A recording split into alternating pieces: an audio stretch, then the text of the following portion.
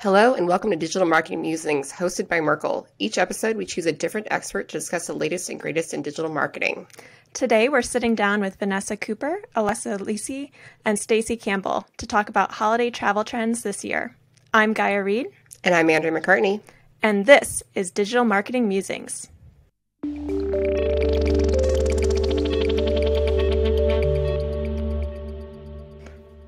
Thanks for tuning into Digital Marketing Musings. Today we're joined by Vanessa Cooper, Alissa Lisi, and Stacy Campbell, who are going to give us insight into 2021 holiday travel trends. Vanessa is a senior director at Merkle and brings more than 20 years of experience on the client side, leading e-commerce marketing efforts for a major U.S. airline, and on the agency side, partnering with digital clients in a variety of industries, including travel and hospitality. Alissa is an SEO account manager at Merkle, where she's worked across a variety of clients in the hospitality and high-tech industry over the last 3 years. Stacy, whose extreme love of travel allowed her to mix business and pleasure, works at Kimpton Hotels as the senior director of digital marketing. Welcome to the show, everyone. Thanks for having us. Yeah, thank you.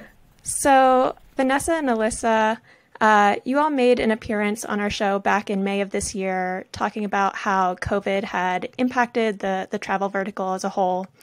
At that point, we were seeing a surge in vaccinations and anticipating a release in pent-up demand for travel over the summer. So how did that end up playing out over the summer? Yeah, so it's funny to look back a couple months on our initial predictions. Overall, I would say it ended up playing out pretty well. The pent-up demand and increase in vaccinations definitely resulted in a busy travel over the summer, especially when looking at those 2020 levels. Throughout the summer, notably on some of the holidays such as Memorial Day and July 4th, we saw spikes in travel interest, searches, bookings, activities that often mirrored or were fairly close to those 2019 levels, which was great to see those pre-COVID levels nearing that. So recently I was actually looking at some research that Skift provides. They put together this recovery index, which takes a look at travel bookings, visits, searches, and revenue across a variety of brands and compares these to the 2019 levels. And they score this out of 100, so 100 being what 2019 was.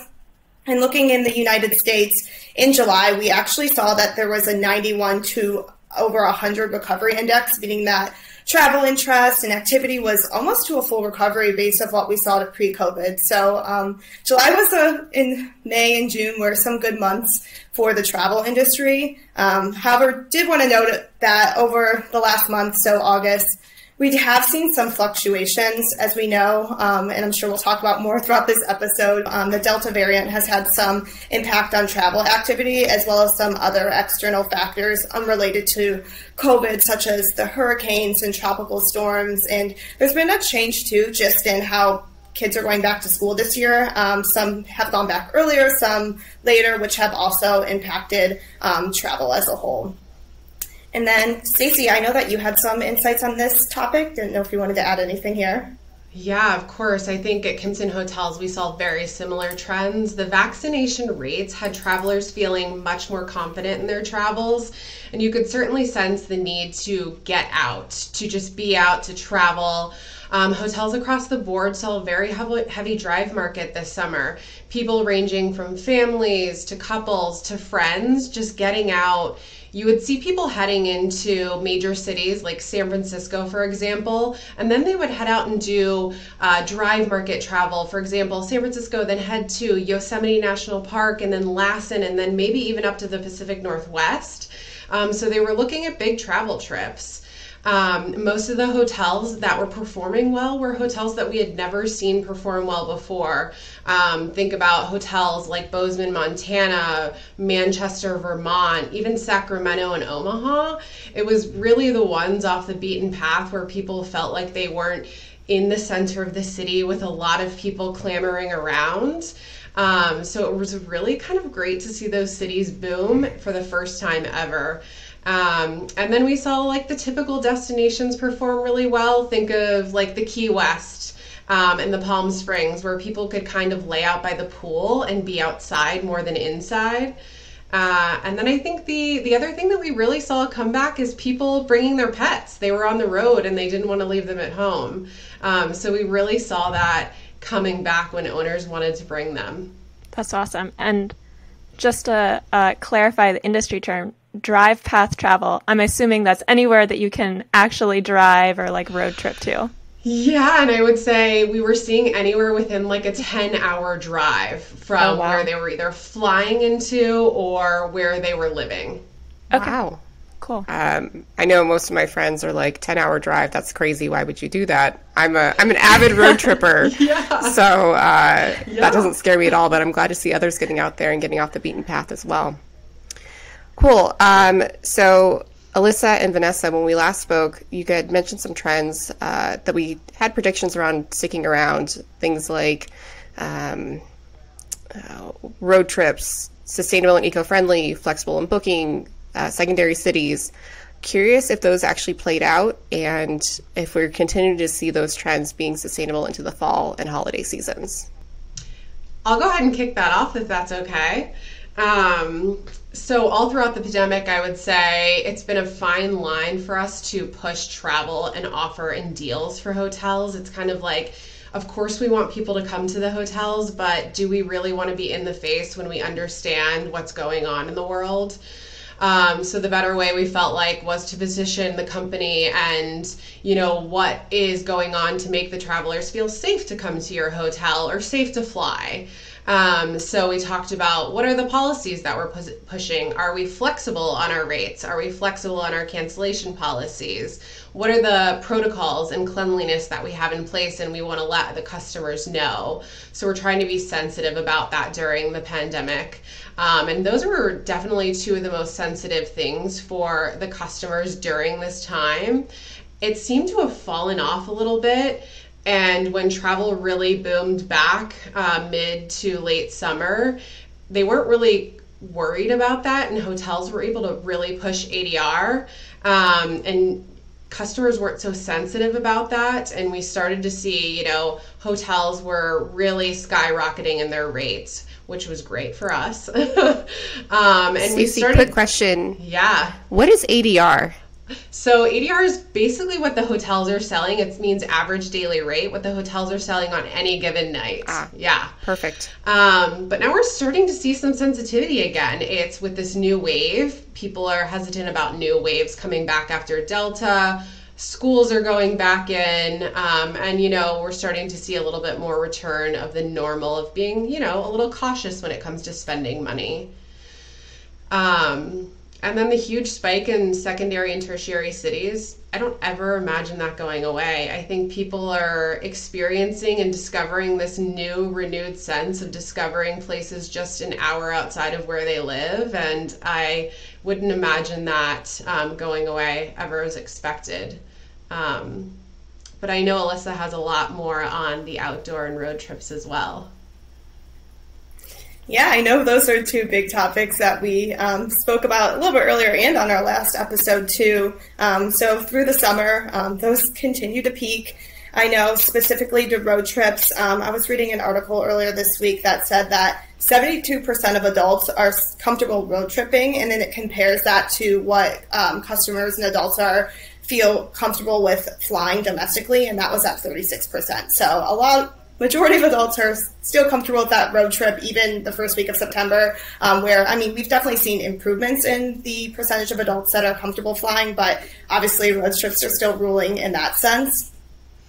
And then on that similar topic of the outdoor travels, a lot of those secondary cities align with some of what the outdoor trips are, being close to national parks such as Yellowstone and some other areas out west too. I saw some article recently too that referenced that 8 out of the 13 top trending destinations from the summer were near a national park or, you know, within an hour drive from it too. So definitely still seeing both outdoor and road trips. They kind of go together at some points too, but definitely a trend I wouldn't imagine going away. Probably ever, too. I think there's just been a new realization with the outdoors as well. Vanessa, I don't know if you had anything else to add to this question. Yeah, just to piggyback on that, you know, when we last got together, we were talking about how deeply important it was to people all over the world to reconnect with their friends and their family and really try and find ways to bring everyone together. And I don't mean on a Zoom call. I mean actually face to face. So there's still this overwhelming desire to see or even travel with friends and family. We're still seeing those travel bubbles come up in trends. And one of my favorite trends that is happening that is continuing to gain some steam is multi-generational travel. So grandparents getting the whole gang together and planning a trip, maybe even a bucket list trip. In lots of cases, even footing the bill for the whole crew, which is really, really nice. And they're planning it early, too. We've seen, compared to 2019, so pre-pandemic, we've seen that Christmas flight bookings are up 17%. Wow. And Thanksgiving flight bookings are up 9%. Wow. So, it's really, really amazing. I think there's not a whole lot you can put out there that's going to keep people's wings clipped this year, because they just want to see people face to face. I'm so impressed by those travel numbers and bookings for flights. Like, I'm kind of shocked, actually, especially with like the Delta variant and things like that people are like willing to take the risk and go for it. And in a lot of ways, I think it's great, because I know I've missed seeing family and friends over the past few years. Something you all mentioned that just reminds me of a broader trend was just the pet friendliness of hotels. A lot of people adopted pets over the pandemic. Vanessa, I know at least you did. Puppies. I know. So how much of the demand for pet friendliness is, like people not wanting to put their pets in shelters or get exposure from someone else caring for them, versus like the surge of demand in pet ownership? I don't know if you all have any insight around that. I don't have any information on that, but I can say, personally speaking, in San Francisco, even in the local neighborhood, there have been 4 shelters that have closed like permanently during COVID. So if I can only think of like places that have closed, and I'm sure that includes boarding for your pet. So the number of places to even put your pet during, if you go on vacation, has probably been limited. So that's just another reason that people are, taking their pets on the road. Plus, it's more fun. Like, do you want to have your pet with you? Exactly. It is more fun. So how, and I know that you all started talking about this too, how is the Delta variant causing shifts in the travel marketplace as we're looking ahead to the rest of the year? Yeah, I can weigh in here. So, as Stacy mentioned earlier, vaccines have definitely driven a lot of confidence, and we saw that repeatedly in the data and the research and the performance, over this past summer. Domestic summer travel really hit some highs, and people definitely took to the road, and it sounds like they're planning to do that for the rest of this year. And then came this flurry of concerns and questions over the Delta variant. So in July, we did see travel interest start to back off and wane a little bit, but the most recent numbers, as we've been discussing today, are showing a slight rebound, and interest is starting to percolate here again. I was just reading something this week from Evolve travel company, and they just put out their most recent survey results with the travel forecast for the rest of this year, and they're saying that 32% of travelers are not factoring the Delta variant into their travel plans at all. That's a very interesting number to me. And then of those travelers who are actually concerned about it, 46.5% aren't considering canceling their plans because of it until much closer to their trip date. So, people are booking early, right? We've seen that change since 2019 of people booking their holiday trips early, and they're just going to kind of hold out and see what happens the rest of the year, which I think is pretty encouraging for travel brands. The COVID numbers are growing. I can't pick up my phone without seeing another story. Just today I saw, 1 in 500 people in the U.S. has died from COVID. That's pretty sobering, but I think a lot rides on vaccination levels as they continue, which those are rising too, And a lot rides on how this Delta variant and potential other new mutations of this horrible virus, are managed both in the U.S. and abroad. The CDC's do not travel list is changing all the time, for better or for worse, right? It's certainly something to keep a pulse on. And the mask mandates are changing, by the hour too. But for travelers, the masks are persisting, right? You can't go through an airport right now without having a mask on. And I think that's going to be here for, the unforeseen future. But because it's such a dynamic issue, I really do think that we're going to continue to see people booking ahead, right, and waiting and seeing, and then also anticipating these last-minute bookings and potentially some cancellations. So on the cancellation side, I think that that's something that travel brands really need to keep in mind. Be open to it. Plan into it as much as you can, right? Anticipate that your numbers are going to change at the last minute somewhat. And just maximize messaging around your last minute travel, because that's where people's comfort level is. That's what the research is showing us, and that's what the trend is right now. I definitely see that with a lot of my friends, with either they're considering going to an event, but they're waiting until the last minute to see how things look before going, or they had already purchased their ticket to like a concert, and they're specifically going to only open air concerts where they can still go and they can have like a 12-foot radius around themselves away from other people. So they're still going a lot of the time, even when they are concerned about Delta. Yeah, I think that there's been a real surge too in people buying that cancel for any reason insurance. That has certainly had a boom. And I think that's for events too. You always get that when you buy a ticket online, Ticketmaster, whoever it might be, you always get the opportunity there to add on that cancellation insurance. And I think that, there's a lot of that still happening. Stacy, did you want to tag on here? Yeah, and in regards to the Delta variant, when it first spiked, like Vanessa was talking about, I think the important thing is we like to segment our business between transient and group. And the important thing was we did start to see some cancellations from the group segment, but transient held strong. And that was good for us to see that they were not afraid to travel. We think that group was really canceling because a lot of companies haven't decided their protocols for meeting yet. They haven't really figured out what does the testing look like when they get together. Do they feel safe meeting at a hotel or a different place? And what happens if someone tests positive? So I think companies are still figuring that out. And because of the variant, they were a little afraid to meet at that point. So we did see a lot of cancellations.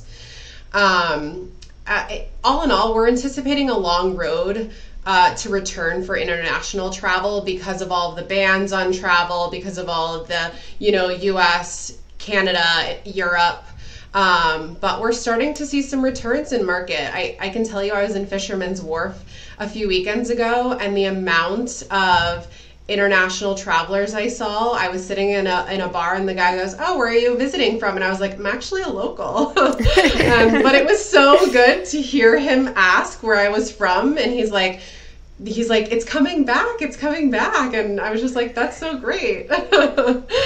But you can just feel it, and I think one of the things that I'm noticing is the more strict vaccination places like New York City and San Francisco, where it's kind of like, you can't come here unless you're vaccinated. You have to have your vaccination card. We're starting to notice a little bit more hesitancy around booking in those places. So that's something that we're kind of watching out for.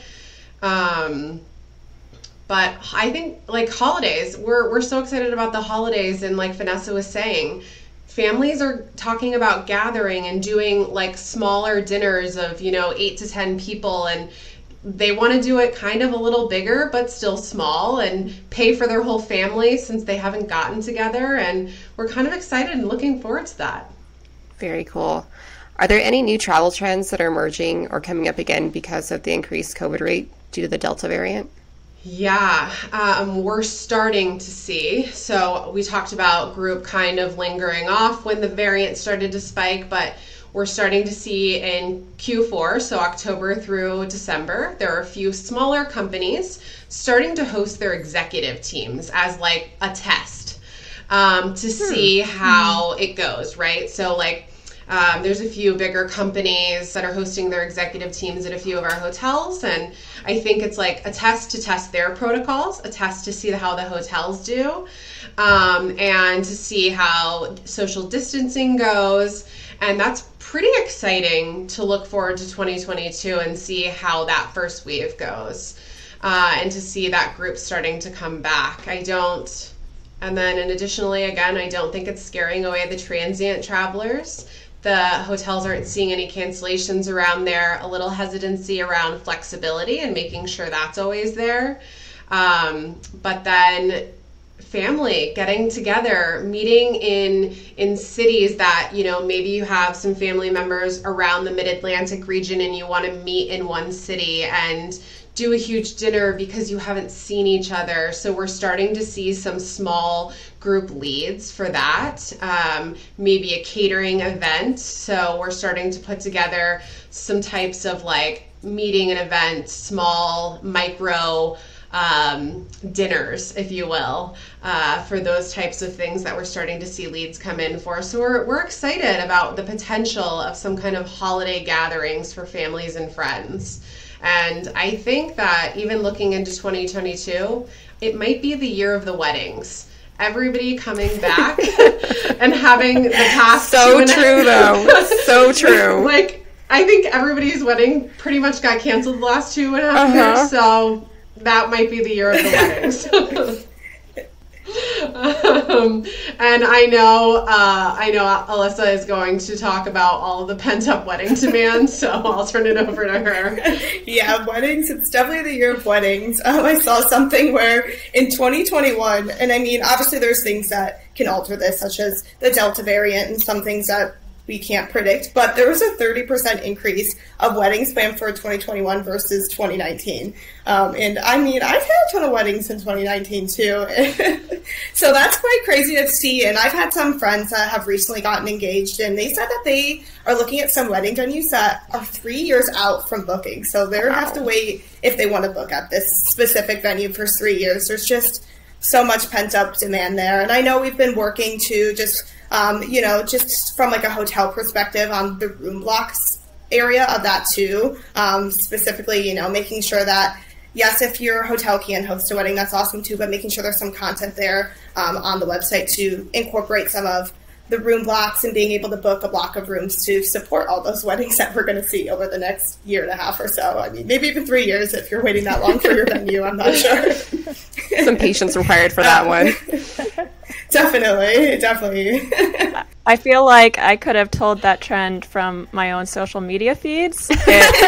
All engagements, weddings, and puppies. And puppies. But also the countdowns to the weddings, and with the weddings having been pushed back and back so much, the countdowns just continue like indefinitely. 600 days. I know. And I guess on another note, I know we talked a lot about like flexibility and what consumers are looking for. Something we've seen is big hotel chains such as your Marriott's, your Intercontinental Hotels groups recovering from a search interest perspective a little bit faster than some of the home sharing options such as Airbnb and whatnot, just for the fact that they do have those brand standard cleanliness policies. So you know what you're to expect when you get to the hotel. You know what disinfection they're using, and you just have an idea of what to expect there. And also, too, with the flexible policy. I know Stacy mentioned how users and people are starting to care about that again. So just ensuring that there's a brand-wide flexible booking policy as well there. Cool. So in the U.S., we've seen the rate of COVID infections definitely be a roller coaster, as we're seeing right now, and what we've seen with previous waves. So with the travel vertical just so intensely impacted by infection rates and public fear and local mandates, how are you all thinking more broadly about planning for the future? Is it just like a new normal with wave after wave until we'll just be all just kind of living with it, or do you think the public is more open to further travel restrictions and shutdowns as COVID spikes again? How are you all thinking about that? Well, I don't think anything is going to keep those brides from coming down the aisle now. But seriously, having lived in this both as, my personal life and my professional life, working with, travel companies on a daily basis, I really feel like unless some new variant comes into the picture that is not either treatable or preventable through the vaccines, or B, guarded against by masks, I just don't see us going back to the same place we were back in 2020, where nobody could leave their house. And I know that travel brands would be devastated. They don't want that. And I really get the growing sense from the public that they're not going to go back to that. They don't want that either. And the optimist in me says we're not going back there. But, I don't think that is in our future unless something really dramatic happens, or the government, of course, mandates it again. Yeah, I mean, I feel like we have a lot more data on COVID than we did March of 2020. We have a full year and a half's worth of data to help give some substance to the changes that we're making and to guide us. Yeah, I agree. I mean, hindsight, not necessarily 2020. I shouldn't have said 2020. Very punny, Vanessa, very punny. No, it's perfect. It's maybe the only time in history you could ever really use that perfectly. Yeah, I agree with you, Andrea. I think that we've learned a lot along the way, and I think we still have a ways to go, but we're not starting from scratch where we were at the beginning of this, this adventure. Exactly. Alissa, what do you think? I'm curious. Yeah, I guess just from planning for the future, I know we talked about this a little bit in our last episode too, and I don't think too much has changed in that sense. It's just for the fact that to stay nimble. I mean, I know we talked about this already too, but every day something changes. I mean, every local government, every state is dealing with things a little bit differently. So it's important that your guests that are traveling have an idea of what to expect when they do get to your hotel or they do get on the airplane. So just staying on top of it and ensuring that your marketing is reflecting what's going on and also pivoting as needed. There's a lot changing, and it's important to stay sensitive within your marketing and your messaging just to align with the changes that are happening daily. And that's the fun of digital. I mean, we're able to change things super quickly. You can change your ads to target what's going on. You can update your social media to reflect the types of travel that we've talked about, like pet friendly, to align with some of those messaging that people are interested in traveling, and also just to let your guests know what to expect too. So kind of the fun of digital. And I know it's pretty vague just to stay on top of the news, but we can't predict what the future will hold here. Definitely. And kind of bridging off of that, how should marketers and travel hospitality experts be thinking about and preparing for holidays this year compared to previous holidays? Like messaging, we've talked about being flexible, but what other areas can they be thinking about? Believe it or not, people are fatigued and just want to be out. And I know it sounds a little strange given all of the antibacterial soaps that we've used throughout the year, but people kind of want the human touch again. They want the connection. They want to be face to face with people, and they're going to be traveling this holiday season. It might not look like what it always has, pre-2020, but they're going to be out. They're going to be cautious, but they're going to be traveling. People haven't seen their families, and I think this holiday season they're going to be throwing in 5 celebrations in one. Birthdays, anniversaries, holidays. They don't want to miss out on another year together. And we are just going to be providing, hotels and airlines and everyone just needs to be providing what they're going to be doing to keep them safe. What are the protocols? What are the flexibility options? And all of that to let guests know and customers know that they can be traveling and they should be getting together with their families, and that we have the proper access in place outdoors and the flexibility to allow them to do that. 5 holidays in one sounds like my kind of party. Yes. So I'm really hoping that's what my parents are planning on this year. Well, that's a wrap for this year. We will definitely have to reconvene and talk about 2022 at some point. It's been an interesting ride so far, and it's definitely hard to predict what next year will hold. And that's it for this episode of Digital Marketing Musings. Huge thanks to our guests, Vanessa, Alissa, and Stacy, for joining us today. Thanks for having us. Thank you for having us. Awesome. Well, stay in touch and let us know what you want to hear about next by emailing us at digitalmarketingmusings@merkleinc.com. Also, if you have not already, please hit that subscribe button and rate and review us. It helps others find our show. Please be sure to tell a friend about it as well. And until next time, I'm Andrea McCartney. And I'm Gaia Reed. Bye.